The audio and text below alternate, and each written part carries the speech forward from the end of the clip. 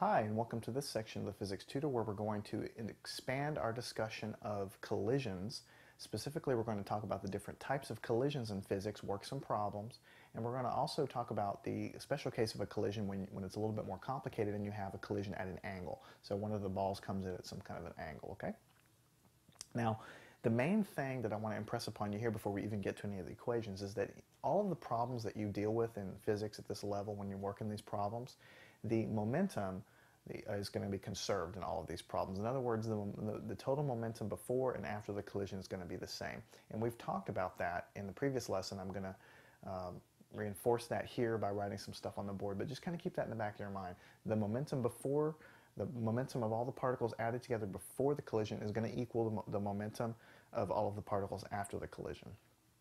So that's pretty important. Now you're also going to come across some terms that I'm going to define on the board that are going to further describe this collision, and some of these terms are called an elastic collision and an inelastic collision and a perfectly elastic collision. The perfectly inelastic collision and things of this nature, okay? And so the big picture here is just think of all of those classes. In all of them, the momentum of the system is always conserved. So just commit that to memory. Hey, momentum's always going to be a constant before and after the collision. So that part's pretty easy, okay? Now, when we start getting into the elasticity, the inelastic or elastic nature of the collision, simple thing to remember is in a perfect system, like with billiard balls, perfectly hard, solid balls that hit each other, they don't kind of flex whenever they hit each other. They're totally hard and they're rigid, okay? When they hit each other, that's called an elastic collision.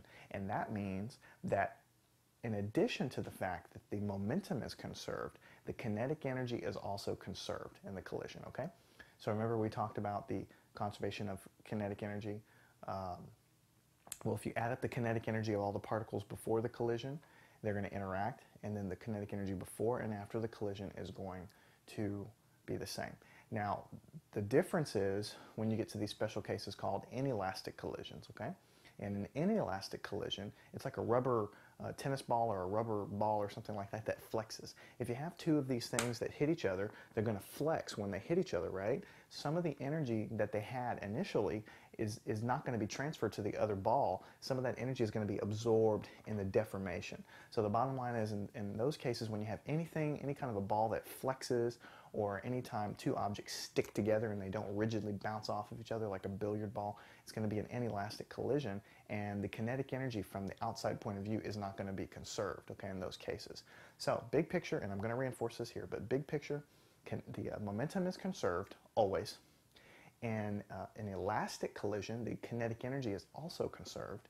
In an inelastic collision, the kinetic energy is not conserved. And so keep that in mind as we write some of the stuff on the board. So I'm going to reinforce that here by saying if you have what we call an elastic collision,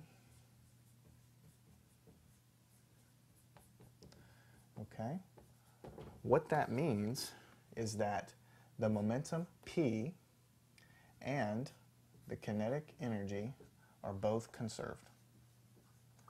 And conserved is just another fancy word that means it's constant before and after the collision. Okay, so an example of this would be like billiard balls, which would be like a ball that doesn't